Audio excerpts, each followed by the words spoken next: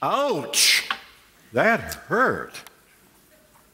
That might well be your reaction this morning as we move to James chapter 5, verses 1 through 6.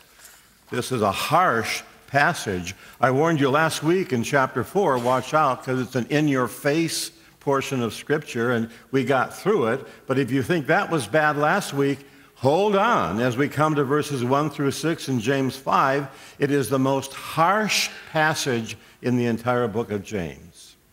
He's talking this morning about justice. Justice could be defined as the act of being just and or fair. Now, we can see justice in various aspects of life. What James does is use justice in relation to the wealthy versus the poor, the rich versus those who are poverty-stricken. Now, it's rather interesting over the years how people have said poverty is not all that bad. For example, go back to the years of Francis of Assisi. We remember him, the Prayer of Assisi, and he was the monk who loved animals, and even to this day, once a year, some churches have the blessing of the animals, and that comes from the ministry of the Francis of Assisi. He took the vow of poverty and always felt that it was not all that bad. In fact, poverty could teach you some important lessons in life. There's only one basic problem with the poverty of Francis of Assisi. Then as you move along in history, you come to the famous Henry David Thoreau. Remember, he had the Walden experience, and when he built a little cabin and lived for 2 years in the woods with only the basic necessities of life. He learned what it was to live a life of poverty. And when he had finished that, he made the statement, "Give me the poverty that enjoys true wealth." He's saying poverty isn't so bad. In fact, it's the true wealth. But you see, there's only one basic problem with the poverty of Henry David Thoreau. Well, let's come into the 19th or 20th century, and in the 1960s, late 1960s, we have the hippies. Hippies were very much part of my early ministry. My first church was by the beach town, or in the beach town of Playa del Rey. And the hippies, every Sunday morning, I'd have 30 hippies sitting near the front and taking notes. And they were an interesting group of people. We went through the Jesus movement at that time. I've never experienced anything before or after quite like that. The hippies felt that poverty was good. You see, they moved away from the establishment and experienced living in poverty, and they felt it was a good experience. But there was only one basic problem with the poverty of the hippies. The same problem with Francis of Assisi and Henry David Thoreau was the problem of the hippies. This was the problem. None of these people were raised in poverty. Francis of Assisi was raised in great wealth and later in life took the vow of poverty. Henry David Thoreau was educated at Harvard. And the average hippie that I worked with came from middle or upper class families in Southern California. You see, when you talk about this, there's the ability to develop a proper self-image before they became poor. The problem with true poverty is that it takes away the ability to develop a true positive self-image. For example, it's not just money alone that makes one poor. It is the whole effect it has on one's life. I remember a millionaire, a member of one of my former churches. I haven't found any in this church yet, but anyway, I did have a millionaire in a previous church, and he was very supportive of the church, thank goodness. But I remember one Sunday morning after the service, he said to me, "You know, Pastor John, I struggle with my self-image." And I thought, how interesting. I mean, he had a lovely home in the Midwest. He had a apartment or a condo looking over the ocean in Florida. He drove the biggest and best cars, took European vacations, money as the president of a massive corporation, and yet he was struggling with self-image. But you see, the man was raised in poverty. And so the image that he developed in those years of poverty, he always struggled with that. I was raised in a poor family, and I struggle with my self-image. Who am I to get in front of anybody and say anything? It's all part of the complex personality that develops when you are poor from your youth. And so James looks at this, and he looks at people who were very wealthy and were not just in their relationships to the poor, and his heart goes out to the poor because they're insecure, and they are developing an insecure relationship for the rest of their lives. And so he comes very strong on this. Because of the totality of poverty, the Bible speaks strongly against social injustice. We see this in the Old Testament. Men like Isaiah, Jeremiah, and Amos spoke against social injustice. And today in the New Testament, James speaks very harshly about the injustice that the wealthy were bringing upon the poor. Now remember, injustice is in all kinds of life. He's using the wealth versus poverty as an illustration of the injustice in the social life. So let's begin. First of all, notice in our passage wealth and justice. First of all, the oppressor or the haves. First of all, he talks about how they obtained their wealth. Verse 4, look, the wages you failed to pay the workmen who mowed your fields are crying out against you. He's not talking now to the scattered people from his congregations. He's referring to the Palestinian Jew, and he's remembering the law in Deuteronomy chapter 24 that says the employer must pay the employee every single day. And what was happening, of course, is the wealthy were not doing this. And so what type of wealth did they possess? Well, there was grain, verse 2, your wealth has rotted. Oh, and there's clothing, and moths have eaten your clothes. We want to remember that in Bible times, the clothing was an extremely important possession because it gave you esteem in life. So it was very, very important. And it is to our day to some extent. If you have nothing else to do sometime, look on your TV guide and watch the program called Say Yes to the Dress. Has anyone here ever heard of that one? Say Yes to the Dress. Oh, it's a very interesting program. You won't want to be attached to it all the time, but comes from this big bridal store in New York City where the gowns begin at $2,000 and go up to a little bit over $30,000. A wedding gown that you wear for a few hours one day. And it's very interesting that people come there and they sit around like this bride and they pass judgment on these gowns that come out. And the bride might like one gown and the mother doesn't, so the bride cries and goes back and tries on another one. And you see all the interaction. The psychology is so interesting, how these people react to this dress. And finally, she finds the dress she likes, and they're all happy. And they say, do you say yes to the dress? And she says, yes, I say yes to the dress. And some will take that dress, $25,000, $30,000 dress, and go get married. Well, you know, if you can afford it, okay, as long as you haven't gotten your money from injustice in relation to people. The people James is talking about were wealthy, could afford yes to the dress, but they got their money in the wrong way. So he says also they had gold and silver, verse 3, gold and silver are corroded. That's the kind of wealth they had. Then notice how they used their wealth. In verse 3 it says they hoarded it. You have hoarded wealth. Not just saved it, but hoarded it. And that word hoarded is very interesting. By the way, if you don't want to watch Say Yes to the Dress, then watch the Hoarder program. Have any of you seen the hoarder program? Oh, yeah. I mean, how interesting.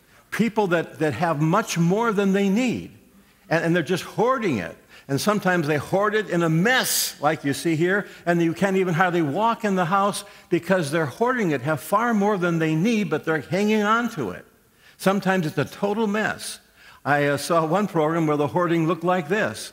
Very, very nice and neat, 60,000 cans of beer one man was hoarding.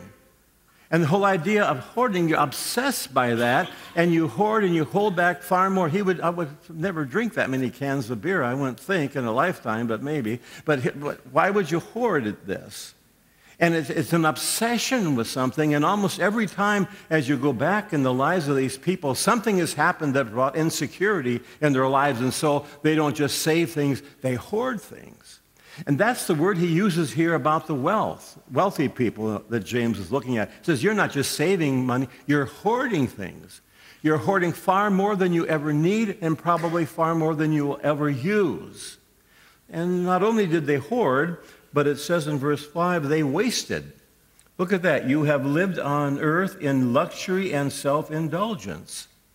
And then thirdly, they controlled the courts with their wealth. Verse 6. You have condemned and killed good people who had no power to defend themselves against you. Remember the golden rule? Did you learn that in school? Basically, the golden rule is what? Do unto others as you would have them do unto you. Now, have you ever heard of the oppressor's golden rule? It goes like this. Those who have the gold make the rules. And that's the golden rule in operation here. James says you have money, you hoard it, and you waste it to some degree, and you use it to make the rules. And so the oppressor has nothing they can do because they're hopeless and they're helpless because of the wealthy oppressor. And so we want to notice what happens to their wealth. In verse 2, the grain is going to rot. The clothing, verse 2, moths eaten. And then the gold and silver will be corroded. In the New American Bible, it says rusted. Actually, it simply means it'll lose its value. And we've well experienced that in the last few years as the stock market crushed and everything has fallen down. And so the next picture pretty well explains to us what he means by the gold is going to rust. It's going to lose its value. So you're hanging on to stuff that really isn't going to count. Now that's the oppressor. Notice, secondly here, the oppressed, or the have-nots. The action of the rich toward the poor is seen in verse 6, the first part. You have condemned and murdered innocent men. Now, what does that mean? Let's say I have a friend named John, and I said, maybe talking to you, and I said, yesterday John was assassinated, but John's standing next to me. And so I'm talking to you and say, John, he was assassinated yesterday. And you go, how can that be? If I said this, yesterday I was talking with some of John's so-called friends, and boy, did they assassinate him. The assassination of character. And when you look at this, it's very interesting. The reaction of the rich toward the poor is that they actually assassinated the character of the poor because they didn't like the poor. Very interesting. Maybe you've heard, I'm sure you've heard of Socrates. Back in the days when Socrates was a teacher, he had a student, Alcibiades, and Alcibiades had total respect for Socrates. But Alcibiades was a very immoral person. Socrates was not known for immorality. He was a much more immoral person, but Alcibiades lived a low life. I ran across a picture on the internet painted years ago about Socrates and Alcibiades, and it shows Socrates pulling Alcibiades away from the bed of a woman of the world. It's kind of interesting that Alcibiades, being so evil, respected Socrates and thought so highly of what he taught. But this one who loved Socrates said this. One day Alcibiades says, Socrates, I hate you. For every time I see you, you show me what I am.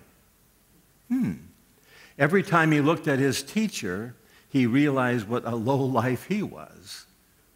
And so he hated the teacher in that respect. Now, James is using the same idea here. He said, when the rich looked at the poor, they assassinated their character. They hated the poor because when they looked at the poor, it reminded them of how evil they were because what they did caused the poor to be poor. Interesting. So that was the action of the rich toward the poor. But then you have the reaction of the poor in the last part of verse 6. Who had no power to defend themselves against you. We've looked at the golden rule and the golden rule of the rich. There's also what I would call the ungolden rule. It goes like this. Do one to others as they do one to you. And this is the normal reaction. You do one to me, man, I'll do one to you. But the poor did not respond that way. They actually had no power to do that. Their motto would be, payday someday. Someday, payday. And that's exactly what was going to happen.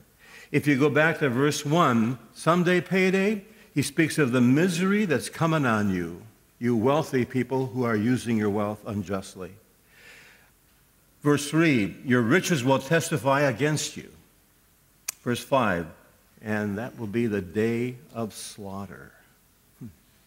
Wealth and justice. But now he also considers wealth and judgment. Look at verse 1. Come now, you rich, weep and howl for your miseries which are coming upon you.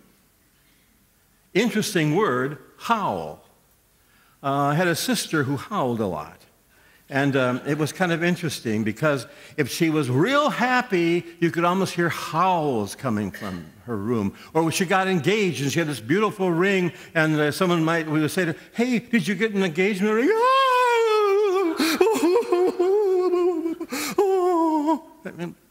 She was happy. I mean, it would never sound that way, but and anyone would respond to that beautiful ring. Oh, goodness sakes. And then when she was sad, she would howl. I mean, she got engaged and she got married, and then I remember her leaving the house for the last time. Well, it was a terrible experience because she was howling then. I'm raised here. I lost my first tooth in that door. And so why are you howling? So she would howl, because she was happy or she was sad. So you'd have to see the context of this howling. Very interesting word. Homer uses that word in the Iliad and the Odyssey. And Homer talks about pagan women howling in thankfulness to their pagan god. So it's the same word that James uses, but it was a good word. They were howling because God, their pagan god, had been good to them. So it's an interesting word as you study it, and you have to interpret how in the context of things. Well, how about here? It says, come now, you rich, weep and howl for your miseries, which are coming upon you. It's a bad howl. And misery is going to come. There'll be judgment. The judge of Christ will be Christ. Christ judges the unbeliever, what's called the Great White Throne Judgment. There's also the judgment for service for the believer, the bema. That's the judge. And then if you go to verse 3, you have the witness. He says in verse 3, your gold and silver have rusted, and their rust will witness against you. I was a very ingenious child, always thinking of better ways of doing things. And we were poor, but we were clean. My mother had this big thing about being clean. I remember once, every Saturday night, she checked behind my ears. Did your mother do that? And took a rag and couldn't have any wax, and I just hated that. And your room had to be clean. And we were poor, so we didn't have carpeting. We had linoleum, and my room had linoleum, my bedroom, and I had to clean it. She made me clean my bedroom. We didn't have child protection services in those days, and I had to do it. And so she taught me how to take a broom and how you sweep things, and then how you use the dustpan. Remember your mom taught you that? You sweep the dirt into a little pile, you put the dustpan down, and you sweep it in. Then you move the dustpan back, and you keep moving it back until there's no more dirt going in there. Well, that takes time. And then you go take the pan and dump it in the trash. Well, you spill it sometimes on the way. Then you have to go get a broom. And, forget that. There's got to be a better way. And so because I was so ingenious, I figured a way probably no one has ever thought of this, and that is sweep the dirt under the rug. And I thought I was the only one that ever thought of that, but I ran across this picture on the internet, and somebody else thought of it too. You sweep it under the rug, and Mom would check the room, and my goodness, you're a good little boy. I get my allowance and everything. And then one day she pulled the rug up, and then this is what she saw. And the dust under the rug witnessed against me. He's saying that's what's going to happen to you, you wealthy people who are unjust. You can hide your injustice just so long, and then will come the day of judgment, when the Lord the judge will pull back the rug and all your injustice will come forth. You can hide it just so long. Look at verse 4. The wages you hold back cry out against you. The cries of the reapers have reached the ears of the Lord Almighty. That's the witness of the verdict. Verse 5, slaughter. That's interesting. I had 3 sisters, and they all married farmers. And I remember one time going down to my sister's farm in South Dakota, and they had a pig pen, about 5 or 7 pigs in the thing.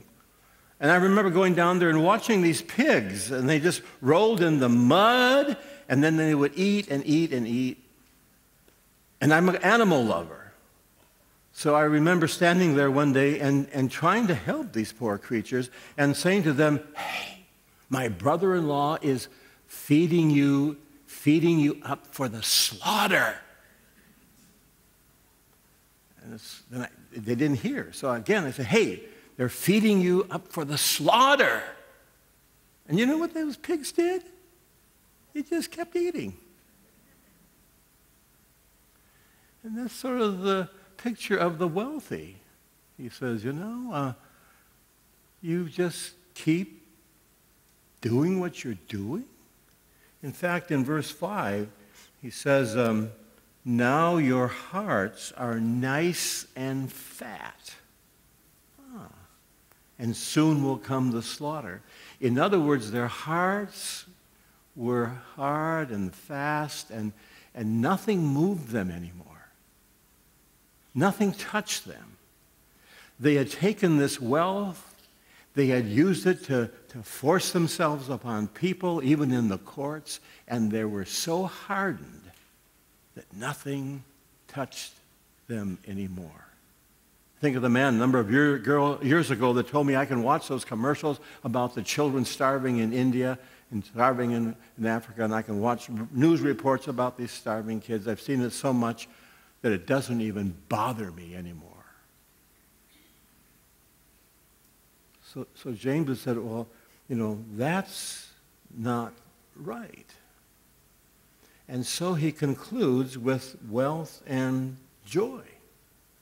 For the believer, wealth should bring joy.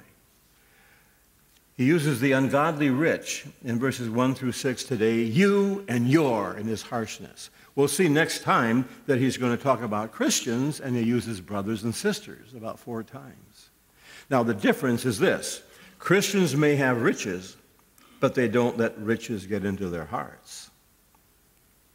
Billy Graham said, we have, in God we trust on our coins, but me first in our hearts. Now, there's nothing wrong with being wealthy. It's a matter of what you do with it or your relation to it.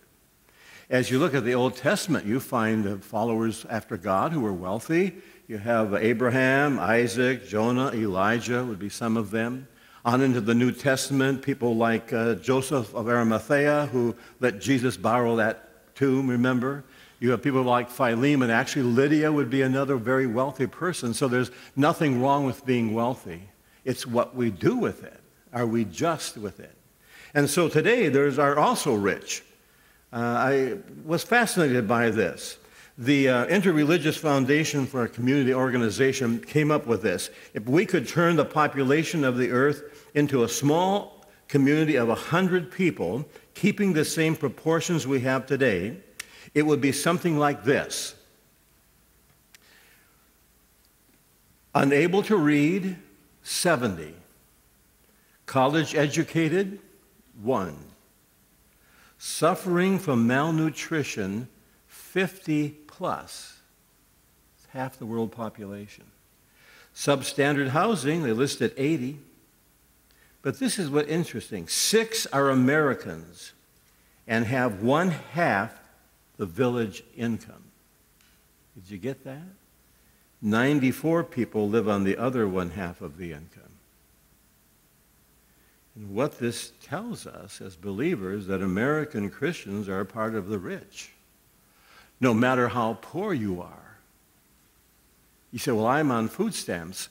Well, half the world is starving without food stamps. You're rich compared to them. And so what James is saying to us, hey, we're rich. We're just like the rich of his day. But what are we doing with it? Are we being people of justice? Are we using our wealth for the glory of God? Is there a balance? Is there a rationale to what we're doing? Remember back in Sunday school, we used to sing a song that kind of was the answer to injustice. The words went like this: Jesus and others and you. What a wonderful way to spell joy. Jesus and others and you in the life of each girl and each boy. J is for Jesus, for he has first place. O is for others, we meet face to face. Y is for you. In whatever you do, put yourself third and spell joy.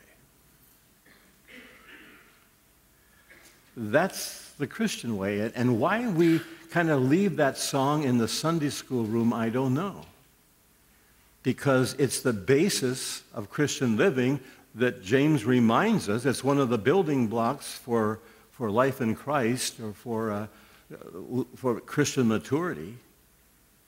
It's watch out, not just in wealth or it's whatever you do, that we are to be just. We need to be fair. We need to be right by putting Jesus first, others second, and me third. I hope this doesn't embarrass you. It shouldn't. But I can't think of a better one. So let's sing. Jesus and others and you, what a wonderful way to spell joy. Jesus and others and you, in the heart of each girl and each boy. J is for Jesus, for he has first place. O is for others, we meet face to face. Y is for you in whatever you do. Put yourself third and spell joy. In conclusion, just remember that we must be fair. Be just and or fair, and do what is right and righteous. That's what he's saying to us. And he's harsh about it, because too often we forget that. You might be saying, well, what in the world does justice have to do with chariots? Well, quite a bit. So come with me in closing back to 66 AD. My wife and I were married in 66, but it was 1966. This is way back. In 66 A.D., in Rome, who was the ruler? You remember? Nero. Nero ruled, and he was an unjust man. He didn't know what the word justice meant. Well, in 66 was the Olympics in Greece. And so Nero decided that he was going to enter the Olympics and be part of the chariot races.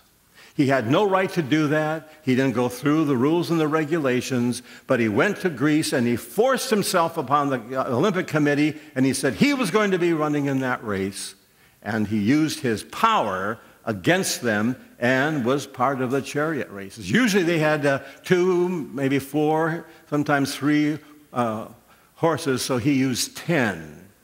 So here comes Nero competing with the others with his 10 horses, and obviously he's going to use his power unjustly to win that race. Well, the race started, he started, and at that time he was getting older, he was fat, he was undisciplined, and he fell off the chariot.